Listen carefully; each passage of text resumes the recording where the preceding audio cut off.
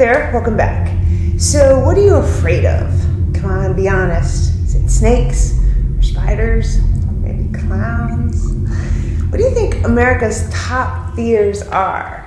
Well, according to one study, it all depends on where you live.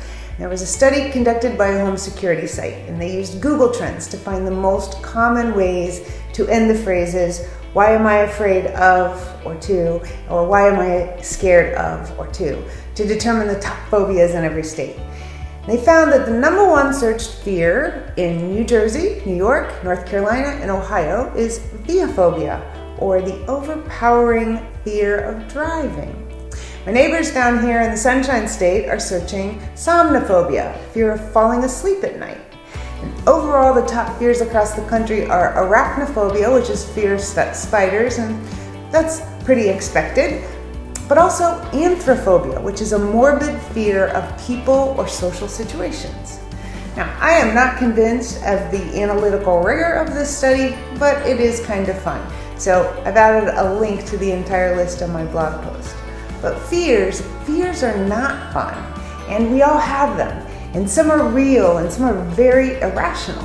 And it seems twisted, right? Irrational fears, because like if a fear is irrational, there's no way it should hold so much power over us. We know it's irrational, and our rational mind should tell us not to worry about it. But fear is really powerful, and it's partially because it's triggered in the most primitive part of our brain, the reptilian brain. And unlike the thinking or emotional brain, the reptilian brain takes care of vital functions that keep us alive without our conscious thought, heart rate, breathing, blood pressure, those kinds of things. And we often call the reptilian brain the survival brain because it is what has enabled our species to survive extinction. And when the caveman stumbles onto the path of a saber-toothed tiger, his heart rate shoots up, he pumps more blood to his muscles so that he can get ready to fight or flee. His adrenaline is released into his bloodstream, and all of these things happen to keep him alive. And that was the reptilian brain at work.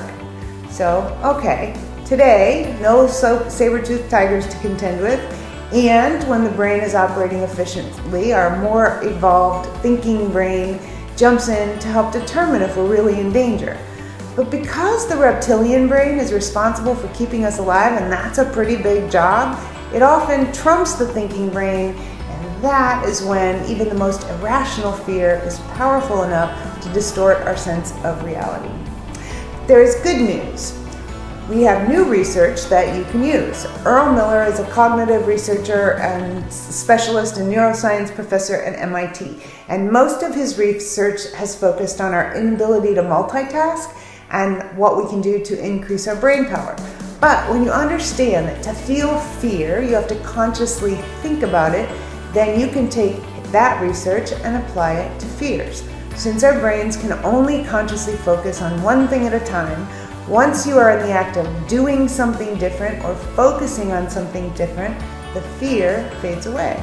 Therefore, taking action or focusing on something different reduces conscious fear. So the next time you're really afraid of something, think of something else, shift your focus, or do something. Watch that fear fade into the background. Want to learn more about how the brain works and how you can make it work better for you? Check out my book, Happier Hour with Einstein, and the full-color companion gratitude journal, available now on Amazon. If you enjoyed this Neuro Nugget, pass it on to someone in your corner of the world, because life is always better when you share the good stuff.